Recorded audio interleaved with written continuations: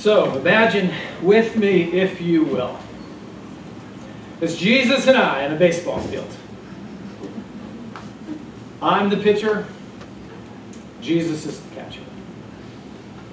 So as we look around and hear all the noise, the first batter steps up, Jesus crouches, takes his position as catcher. And Jesus begins to give me the signals. You know how it is. The catchers go. It goes like this, it goes like that. The first signal he gives, I pay attention to, and I kind of step back a little bit and pause for a second, and I look around at all the people in the stadium. And I begin to have doubts. So then I look at Jesus again, and I say, no, not that one. So Jesus gives me a second signal. And once again, I step back a little bit and have pause and look in the dugout, and then I look at my family, and I have more doubts, and now I'm getting even more nervous. I really don't know what to do here. I feel that I'm not supposed to feel this way. I've got a batter waiting there. I'm ready to throw the first pitch.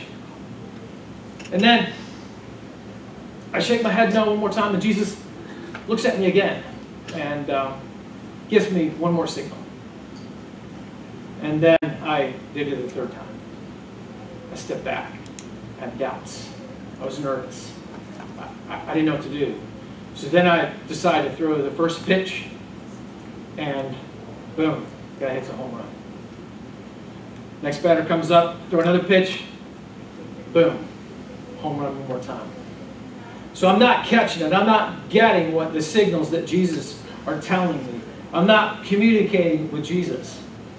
But I know this, that Jesus is perhaps not frustrated with me, but he's no longer giving me signals, because he says, suit yourself, Bob. I'm here to catch. I'm here to be support for you. I'm here to give signals, but if you don't want to receive signals, that's okay. But what happens to me in that is I feel the terrible disappointment that I let my Savior down. And I think so many of us do. We feel disappointed when we let our family and friends down. And it's a horrible, terrible feeling. So we ask the question, is it that Jesus stopped giving us signals in this life? Is it that we really no longer hear from him? Or is it we make a decision to step back and not pay attention? Is it that we forget about the stresses of life and it throws us off track? Is it that the distractions of this life keep us from paying attention to the signals that Jesus gives us? We oftentimes say, I got this, Jesus, and don't call upon his name until we experience a trial. And then we wonder where he is. Where did you go, Jesus? Don't you love me anymore? Instead of continually cultivating our relationship with him in the good times and in the difficult times. Because that's what a relationship is. Wouldn't you agree? So what's your why? What is your reason for not communicating and connecting with the King of Kings and the Lord of Lords? I mean, we can throw all the pitches we want, but don't we really want to know what pitch to throw, what signal Jesus has given us? Because he is a Waymaker, as the song said. He is the way and the truth and the life. And if we just follow him, we're not going to miss the signal. You see, Jesus is Messiah. He is Lord. He loves you. He cares for you.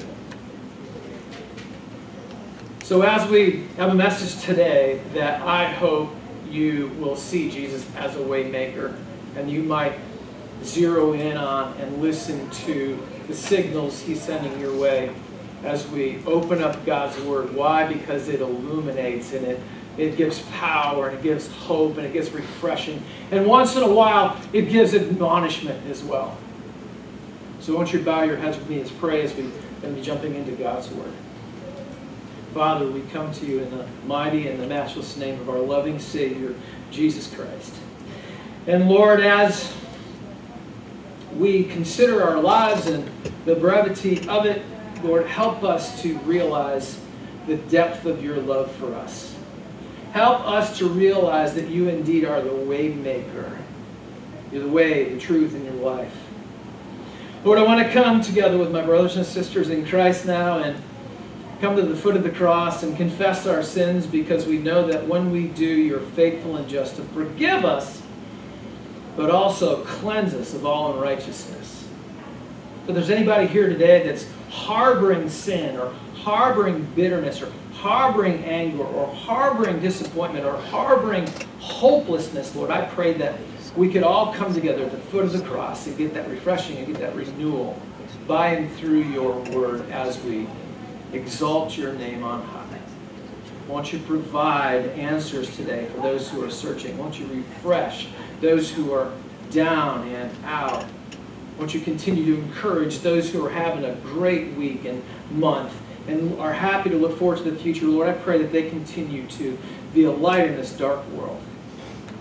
Won't you minister to us today? In the mighty and matchless name of Jesus Christ, and all God's children said, Amen. Amen. So I wanted to play a little bit of softball today. So, you know, I wanted to do, can I throw a couple balls up to see if you guys are attention? So I wanted to do this so bad, but I couldn't. Tom, you were too far back, dude. There's too many. Ashley. But, okay. This side. All right, there we go. Ricky. Somebody in the back. George, maybe? You too far back? Yeah! All right, you got size? No, I'm just kidding.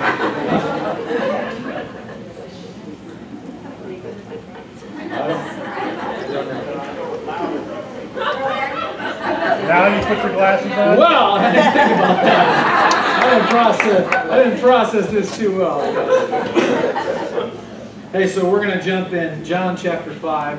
I'm going to read through the first 15 verses and then take a break and then go back through the last verses through 23.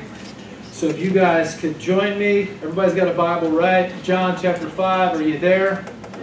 Awesome. We got good students in the room. Again, if anybody needs a Bible, you got to get one to you. All right. So we're going to see Jesus heal a lame man by the pool, verses 1 through 9. So it goes like this. After this, there was a feast of the Jews, and Jesus went up to Jerusalem. Now there is in Jerusalem by the sheep gate pool, which is called Hebrew, in the Hebrew, Bethesda, having 5 porches. In these lay a great multitude of sick people, blind, lame, paralyzed, waiting for the moving of the water. For an angel went down at a certain time into the pool and stirred up the water. Then whoever stepped in first, after the stirring of the water, was made well of whatever disease he had. Now a certain man was there who had an infirmity 38 years. Can you guys say that? 38 years. When Jesus saw him lying there and knew that he had already been in that condition a long time, he said to him, this is crazy question, do you want to be made well?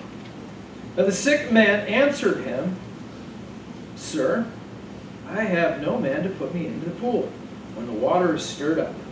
For while I am coming, another steps down before me. Jesus said to him, Rise, take up your bed, and walk. And immediately the man was made well and took up his bed and walked, and that day was the Sabbath. Can you guys say Sabbath? Sabbath. People were watching. Verse 10. The Jews therefore said to him who was cured, It is the Sabbath. It is not lawful for you to carry your bed. He answered them, Well, he who made me well said to me, Take up your bed and walk. Then they asked him, Who is this man? Who said to you, Take up your bed and walk? But the one who was healed did not know who it was, for Jesus had withdrawn, a multitude being in that place. So we're going to stop right there and take a look at each one of these verses one at a time. So first we're going to go to the pool of Bethesda. Verse 1 starts out, After this there was a feast of the Jews, and Jesus went up to Jerusalem. So the feast of the Jews really means one of 3 major feasts that there's a required attendance. It was either Passover, a feast of Passover, a feast of Pentecost, or a feast of Tabernacle, also known as Purim. So if it was the Passover, that would have really pushed Jesus' ministry into a little over 4 years instead of 3.5 or 3 1/3 years. So now we look at verse 2 again. Now, there in Jerusalem, the sheep gate. Now, if you look back and do a little bit of research there, you see that that's the north gate of the temple. Nehemiah mentions it, where sheep were actually cleansed and then they were sacrificed in the temple. So it was a pool which is called, in Hebrew, is called Bethesda, or also Bethsaida. There's a few other names you can pick up on it with different spellings. Having 5 porches. In these lay a great multitude, or a lot of people laying around these pools, sick, blind, lame, paralyzed, waiting for the moving of the water, for an angel went down at a certain time. Now this seems kind of peculiar, this type of healing, but could you imagine the mood surrounding all these pools? People are sick. It's not like modern day conveniences where you have, all these conveniences of, wheelchairs and things like that. This was a really, really tough life. Noteworthy is the fact that some of these healings you can be found in the Old Testament. In 2 Kings chapter 5, Naaman was healed by washing in the Jordan River, if you remember that. A couple times in the New Testament, you see in Acts chapter 5, some were healed by Paul's handkerchiefs that were laid on him. So, and actually one time there was one where people were healed by Peter's shadow walking by. God can do anything he wants, even if it seems weird or odd or peculiar to us. So Jesus questions the lame man. So verse 5 says, at a certain time, which could be a number of things, but more than likely it was one of these great feasts. So there was a man who had an infirmity 38 years, meaning that this man had suffered with this paralytic condition for 38 years. Now we don't know if he was 58 years old and it happened when he was 20, or if he's just total of 38 years, we're not really sure. But when Jesus saw him lying there, Jesus knew that he already had this condition. And he asked this really peculiar question: do you want to be made well? It sounds peculiar because I know that if I had been paralyzed for 38 years and someone were to ask me, hey, do you want to be made well? I'd say, hello. Of course I do. However, Spurgeon makes this really keen observation. He said about this whole subject here, he said, a blindness had overcome these people at the pool. There they were, and there was Christ, who could heal them, but not a single one of them sought him. Their eyes were fixed on the water, yes. They're expecting it to be troubled or expecting it to be stirred up. They were so taken up with their own chosen way that the true way was actually neglected. He cast a picture of this large number of people waiting around the pool of Bethesda, just waiting and watching, and waiting and watching. Messiah shows up, and they just keep waiting and watching, looking at the water. Now, when it comes to people, some wait for a more convenient season in their life to recognize Messiah. Some wait for dreams and visions. Some wait for signs and wonders. Some wait to be compelled. Some wait for revival.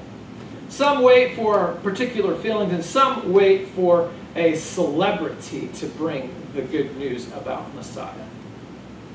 Perhaps we should just really be provoked by the question, are we waiting for something or someone that's already been provided?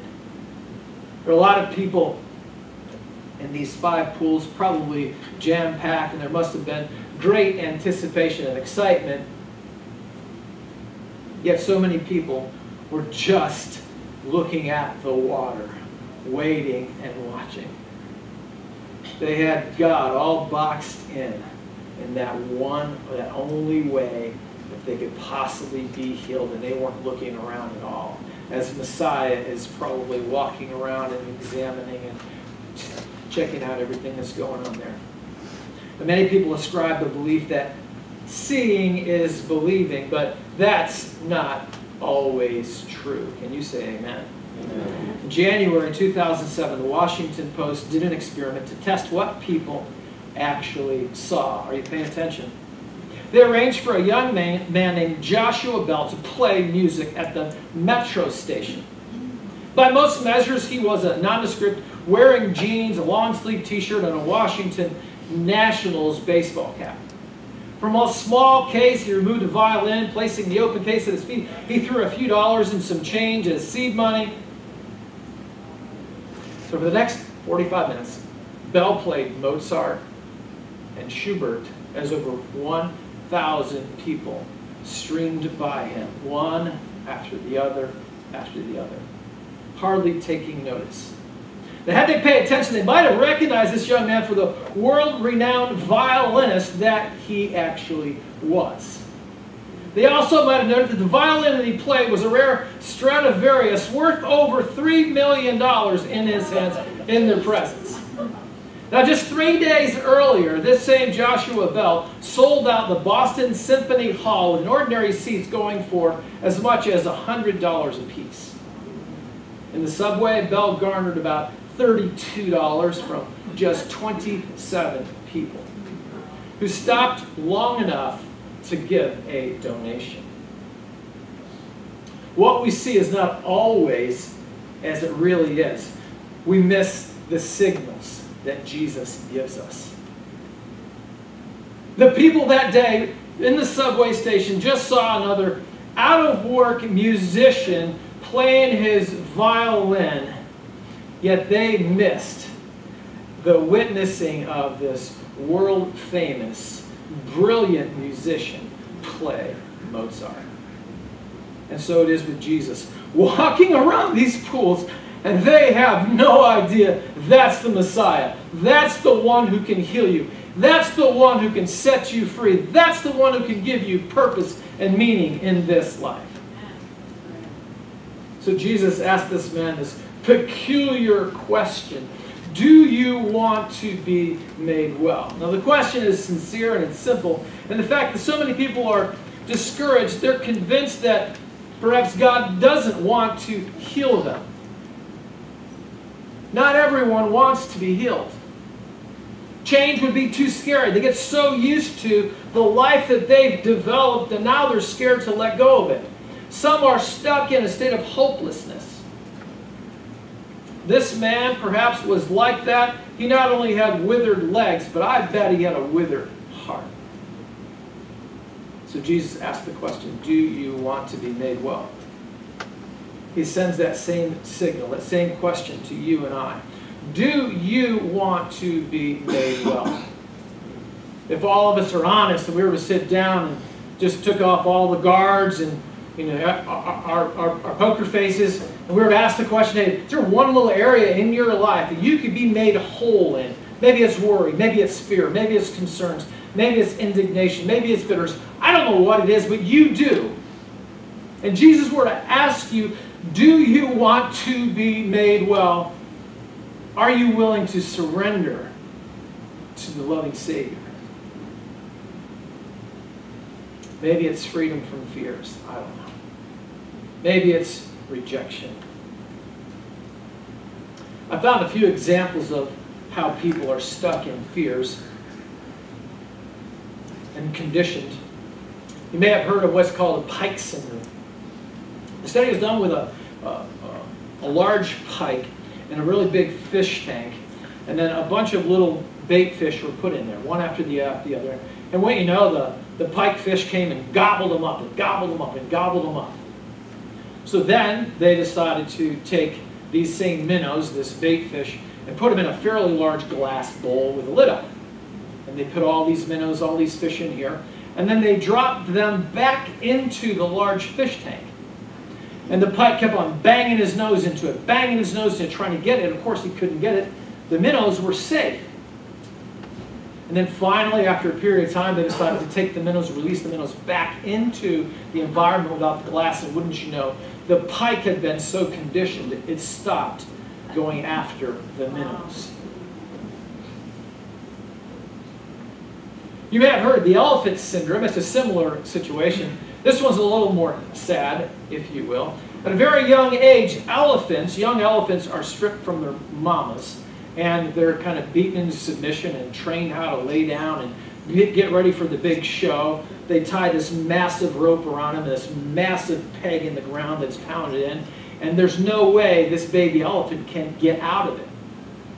So when they finally put him into the big top and the big circus, the rope is much less and the stake in the ground is much less, but the animals are massive and they have no idea they can actually rip it out of the ground so that they're stuck there. They're conditioned that there's no way out. Finally, the dog syndrome. Now there's two approaches I wanted to take with this. One was a sad approach, and the other one's a happy approach. So I'm going to take the happy approach. So what we're going to do with this is we're going to play a video in a second here. And it's going to show you how dogs can be conditioned as well. So what you're going to see in a video is there's two doors. One is like a solid door, and you open it up to a screen door. Check out the video really quick. There is some glass screening, but this should go out. But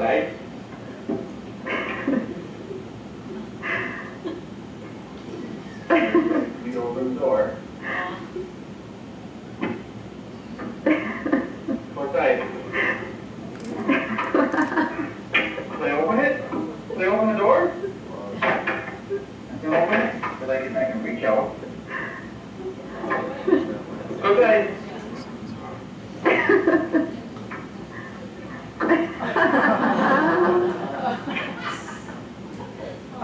You want me to open the door? You're welcome.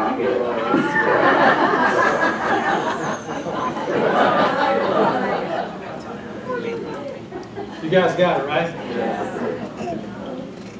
There used to be glass in that door. And that dog was trained. The dog was conditioned a certain way. Now we laugh, we think about the dumb fish or the poor elephant or the silly little dog, but you know, if we're really, once again, brutally honest, and we examine our lives, we're conditioned in a lot of ways that creates a lot of doubt. Like my pitching, you know, it caused doubt. I looked around a little bit and I freaked out. And you might do that as well. You might have doubts about things in your life. But it really pleases the Father when we have faith, when we trust in Him. And the more we get to know Him, the more we get to know His Word, the more we can continue to trust Him and take steps of faith. And we can step through that glass door, or we can rip out that peg, or we can fight when we need to fight. Far too many people have been conditioned to reject the claims of Jesus. Now that might sound odd to the majority of people in this room today that know and believe Jesus as Lord and Savior. You believe what He did and why He did it and how He did it, and that He was raised on the third day. He's out at the right hand of the Father. But so many people in this world are so conditioned to say that if Jesus was, then why this? Or if He really was, why that? And I don't believe this and I don't believe. So there's a conditioning that goes on with people typically outside these four walls that need to hear your testimony. Because your testimony can pierce the darkness. People cannot say, well, that's not true. You didn't really experience that.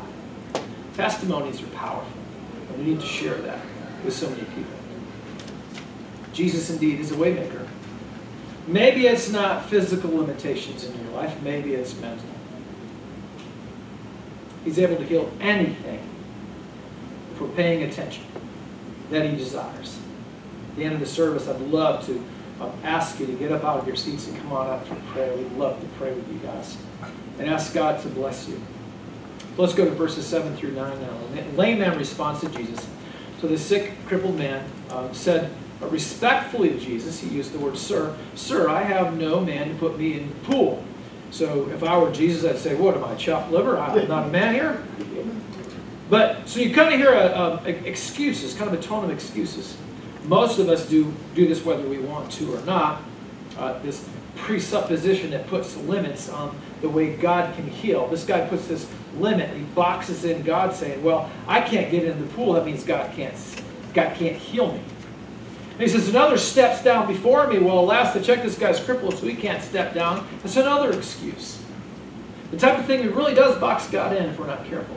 Puts limits on a limitless God. But this is what Jesus says. He gives them 3 commands. He says, number 1, he says, rise. Did you guys see that? The second one, he says, take up your bed or your mat. And the third one, he says, to walk. So Jesus told him to do that after 38 years of not being able to walk, this guy gets up, takes his mat, and he walks away. Could you imagine the people around him, the peripheral? I mean, there's nowhere in the story that says people around him watch and listen to him. It would have been astonishing. Because they knew this guy. All these guys probably knew each other. Astonishing to watch this guy stand up and walk away. They had to have been blown away by all this. This paralytic man could easily have said to Jesus, yeah, right, like you're going to heal me? Come on now. He didn't do that. He trusted Jesus and he did what he said. He took him at his word. Too many of us are not trusting God for big stuff. The stuff that's outside of the waters, the normal. You know what the normal is? It's, well, I've never heard of that, so it can't possibly be true. Oh, that's wide-eyed wonder.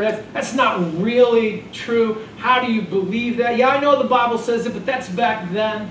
I mean, don't we make excuses so often for things that we don't think God's really going to do? We dismiss it. No, I don't think so. And if we're not careful, we're going to be just like that cute little dog. The window's gone, but man, this is the way it's always been, so I'm not going to go through it until somebody actually opens the door. Then I can go through it. We got to be careful. Verse 9 says, and immediately the man was made well, took up his bed, and walked. Bam. Healed. Without ever touching the water. Can you guys say bam? Bam. That's awesome. The New Testament describes a number of different ways people are healed. In James chapter 5, verses 14 through 16, talks about people coming up and the elders laying hands on them and anointing them with oil and praying for them. Mark 16 talks about that God's people can lay hands on each other and ask for God to heal. 1 Corinthians 12:9 says that God may grant someone the gift of healing, either that they are directly healed or have the power to bring healing to another by the power of the Holy Spirit. Matthew 9:22 says that God may grant healing in response to a faith of another on behalf of a person, if you will. Healing can come. Now we see in the way that this man reacted, it kind of makes you wonder a little bit and think about it. Or maybe even realize and question, okay, so this guy was healed physically. You've got to ask the question, do you think he was healed spiritually? Not everybody who gets healed physically is healed spiritually. They might say, man, Jesus, that was great. Thank you so much, and live like the devil.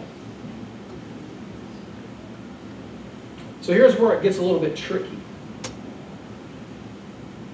Jesus did it on the Sabbath day.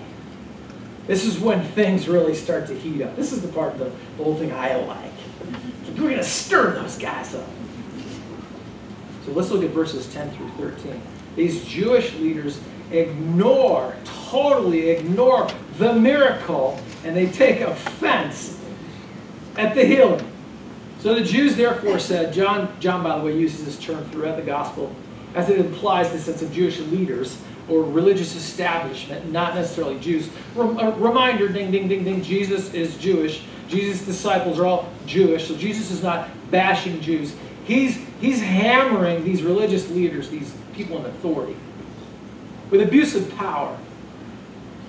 So he says, to him who was cured, it is the Sabbath, and is not, say not, it's not lawful for you to carry your bed. And I want to say, are you kidding me? If you were there, wouldn't you say that? You'd say, come on, man, are you kidding me? This guy had walked for 38 years, picks up his mat and walks, and you're talking to him about carrying a mat? Are you kidding me? This is a violation of the interpretation of the Old Testament scriptures. Somehow, Jesus, however, insisted that it is indeed lawful to do good things on the Sabbath. And Jesus said this in verse 11. He, this man who was healed, answered them. It was like I'm afraid I'm getting in trouble. So he said it sheepishly. He who made me well said to me, take up my mat and walk. This guy is fearful of these guys. The scaredy cat caves in to the fears of their authorities. In reality, he really should have been so incredibly excited and saying, dude, I just was here for 38 years. See this mat? Now I'm going to do some laps around the temple, baby. I don't care if it's a Sabbath or nothing. I am excited. He sheepishly cowers though. So we think, I mean, if we were in that guy's shoes, we think that I would run around the temple and I'd say forget it. But ultimately, if you guys been driving down, let's say 95 or US 1, and you look in the rearview mirror and you got those blue lights. How tough do you feel at that moment?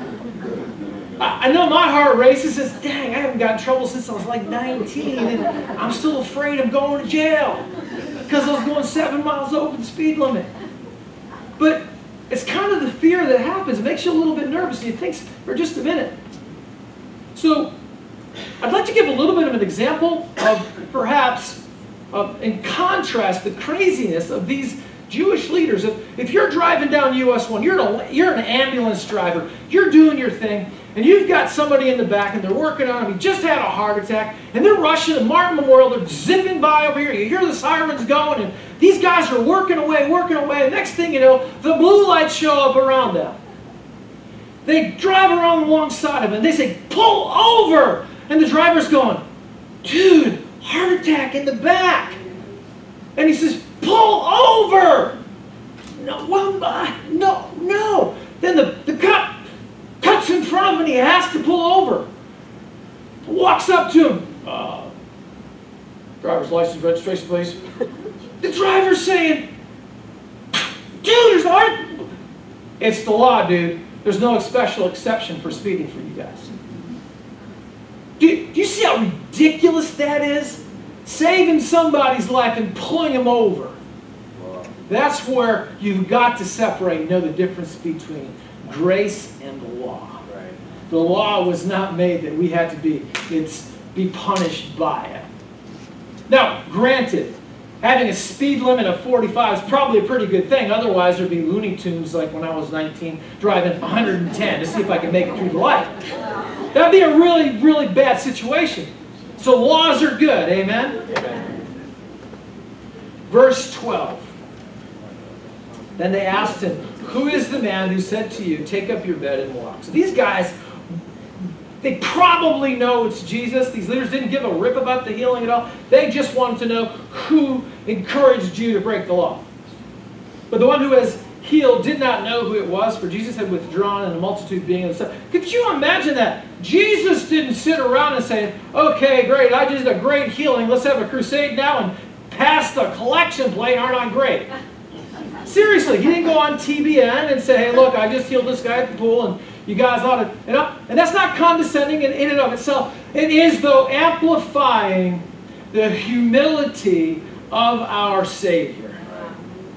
And if we're supposed to be like Jesus and reflecting a life that lives and loves like Jesus, should we not be like that as well?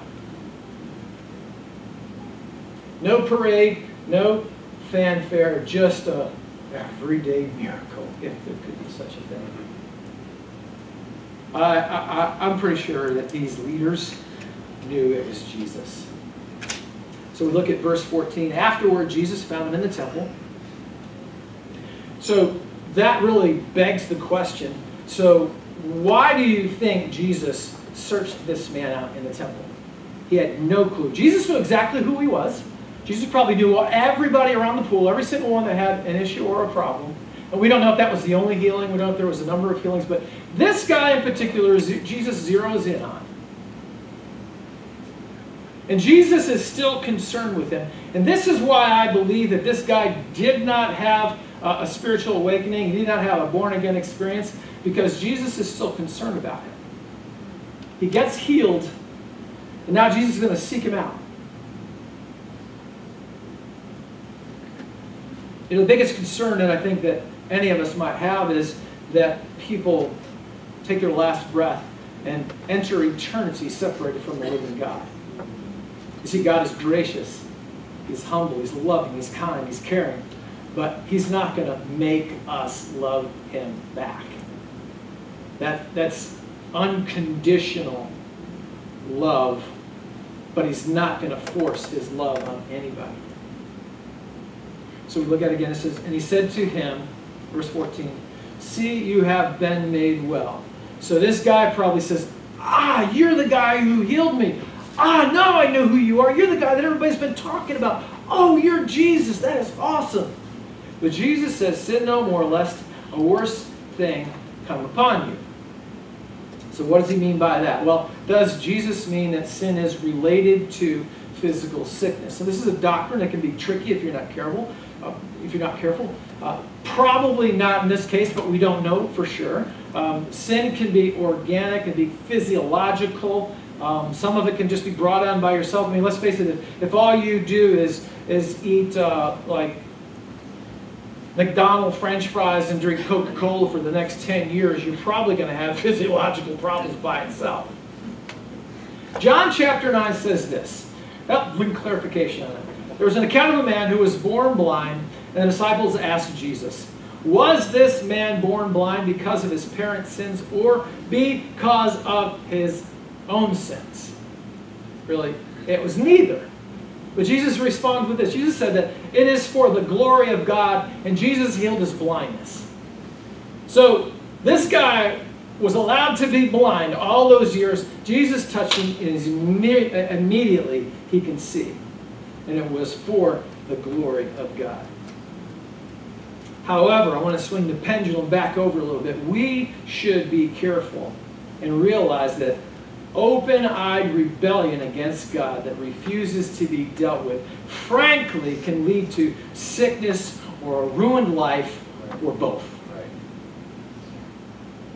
Like we talked about with the rebellious son a couple of weeks ago, if people would realize that sincerely confessed sins bring cleansing and healing and forgiveness. That'd be so cool if the whole entire world got that, because then all psychologists and psychiatrists and big pharma would go down the tank. Can I get an amen? Amen. There is indeed freedom in forgiveness. It says that if we confess our sins, he is faithful and just to forgive us and cleanse us of all unrighteousness. Many other things can be mentioned here, but let's zero in on this desire for a solution, and that is the freedom that comes from a surrendered life in Jesus Christ. So let's look at verse 15. The man departed and told the Jews that it was Jesus who made him well. It's his fault. Now this right here is considering the fact that he reported back to the Jewish authorities. Well, let's now look at read verses 16 to 23, and then we're going to wrap up our study. You can follow along me. For the reason the Jews persecuted Jesus and sought to kill him, because he had done these things on the Sabbath. Oh my.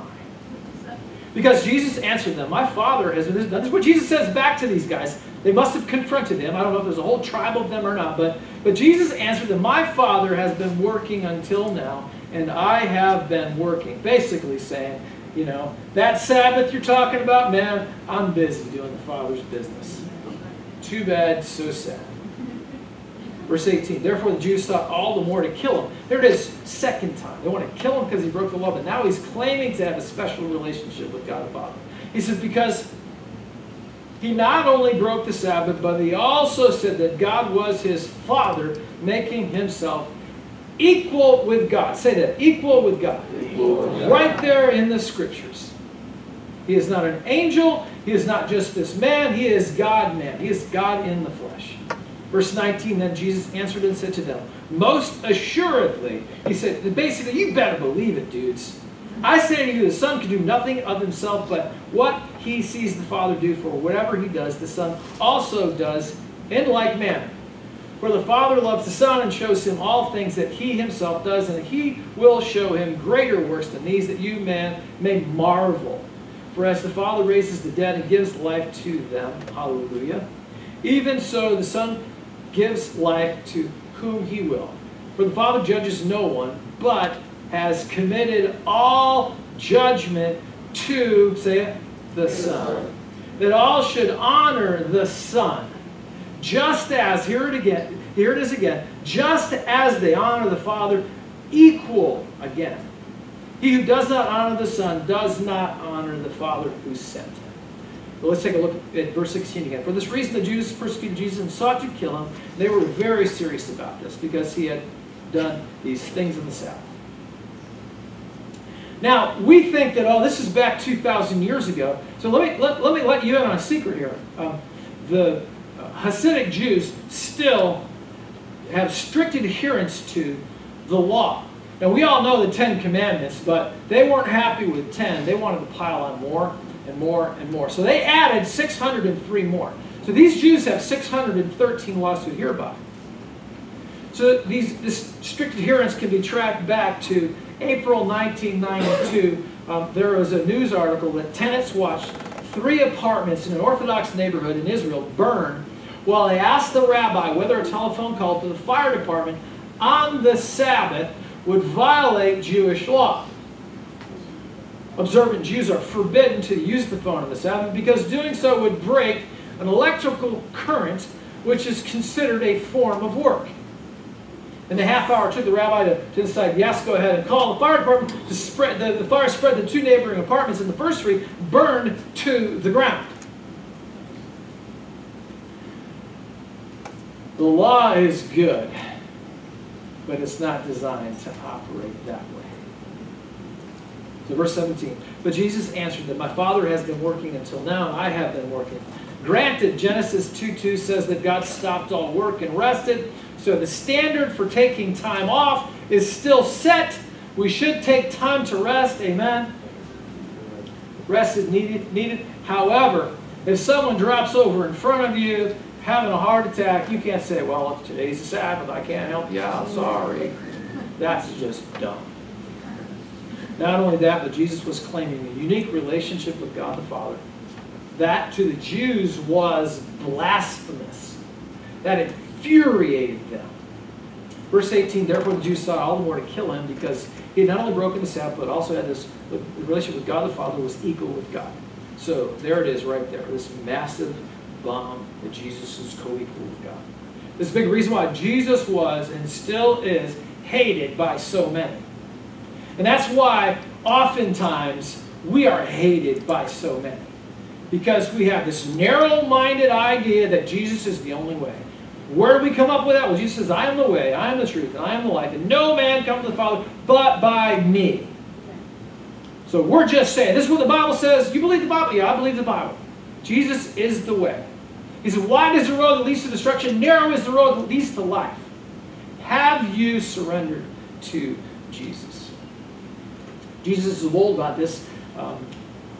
Verse 19 says, then Jesus answered and said to them, most assuredly I say to you, the Son can do nothing of himself, but what he sees the Father do, for whatever he does, the Son also does in like manner. Jesus is bold about this and says it with great authority. In verse 20, for the Father loves the Son and shows him all things that he himself does, and he will show him greater works than these, that you may marvel, that you may be astonished. In verse 21, for as the Father raises the dead, you guys see that? That's amazing. He raises the dead, he gives life to them, and that's whoever he should choose. So the Son gives life to whom he will. He gave new life to this man, supernaturally, miraculously, and he offers this new life to everybody. Have you been paying attention to the signals? Is there something in your life that you know, deep in your heart, that's stirring, that you know you've been missing it, you've not been paying attention? For the Father judges no one, but has committed all judgment to the Son, that all should honor the Son, just as they honor the Father. And he who does not honor the Son does not honor the Father who sent him. You guys realize that, you says, oh, that's awful judgmental. Have you ever walked into a courtroom, maybe for a speeding ticket, or I don't know, maybe something worse when you were younger? You walk into the courtroom, and there's this guy up there with a gavel, and he's highly exalted. He's called a judge, right? Right. Does that make him judgmental? Shake your head, yeah. Of course it does. So he is judgmental, but does he not have the authority, the position to be judgmental? So Jesus is judgmental, is he not? He's not just the judge, but he's also the jury. He doesn't need counsel. So when Jesus makes these claims, It's because he has the authority. He has the God-given, God the Father gave him that role in all of our lives.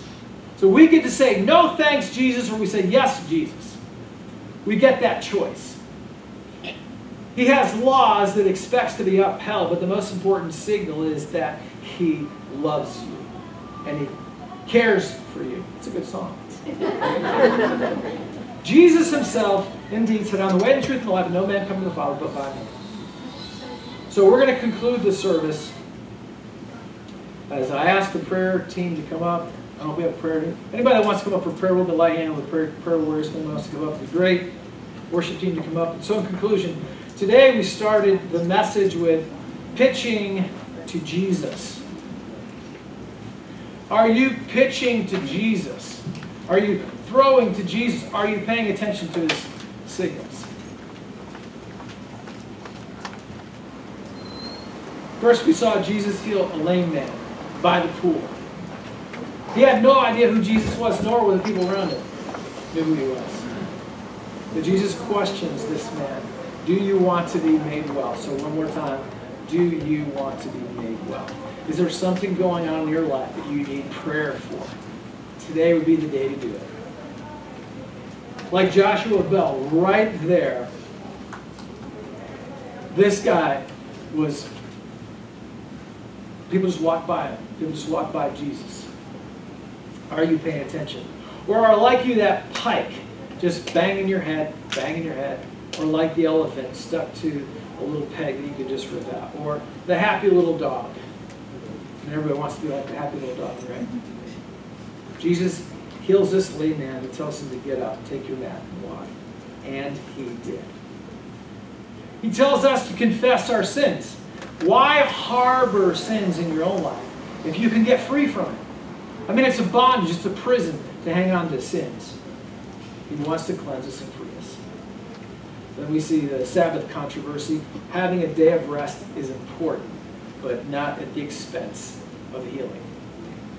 Jesus claims to be God's Son. People are going to be offended by that. But we are called to be a light in the dark, in this dark world. We need to share the love of Jesus.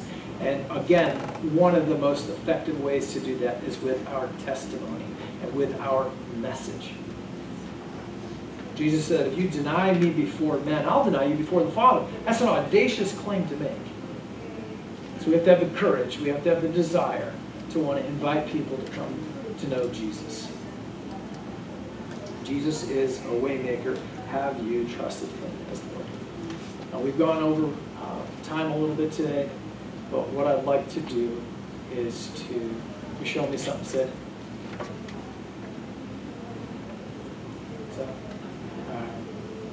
So what I'd like to do is join me in prayer. If you guys could bow your heads.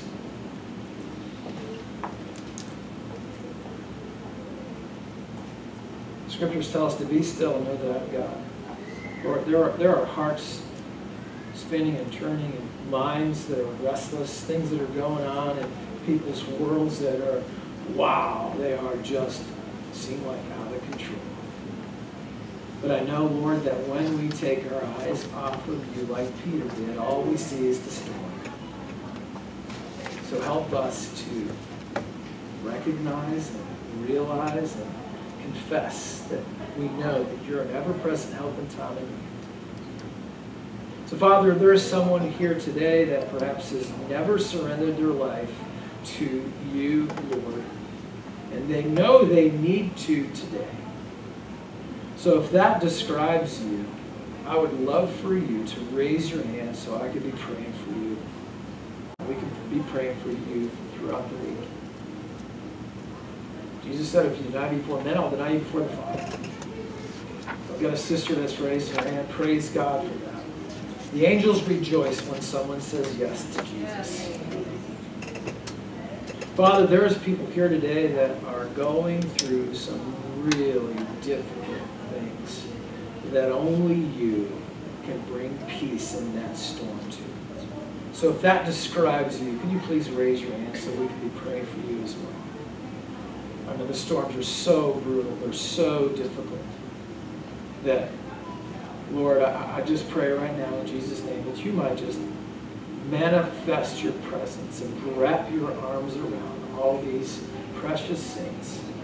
They might experience your love, might experience your presence, and most of all, they might experience your peace.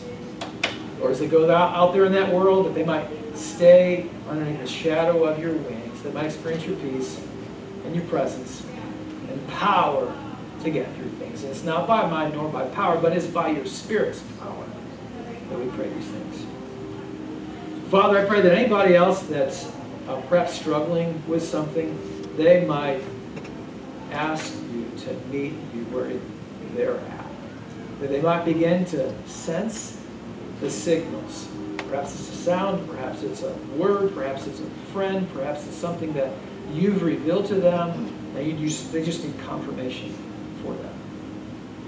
So I want you to bless their day today as we continue to exalt the name of Jesus, the King of Kings and the Lord of Lords. And we pray all these things by the power of the Holy Spirit in the name of Jesus Christ and all God's children say. Amen. Amen.